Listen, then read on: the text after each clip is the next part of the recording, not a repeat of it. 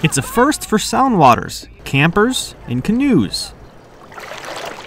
Every year, the environmental education organization runs all sorts of summer camps, but this summer marks the first time an entire session has gone to the art of paddling. How to go forward and backward, and how to do a tandem sweep, which is going around in a total circle. I learned forward stroke, backward stroke, and the draw stroke. Learn different communication, take destination adventures, relay races, games. These campers have come a long way in just 2 weeks. We get to go on canoe adventures, and you have to know where you're going and what which way you have to paddle and everything. The other day we were out and we turned around and they were like, wow, we got so far in such a short period of time.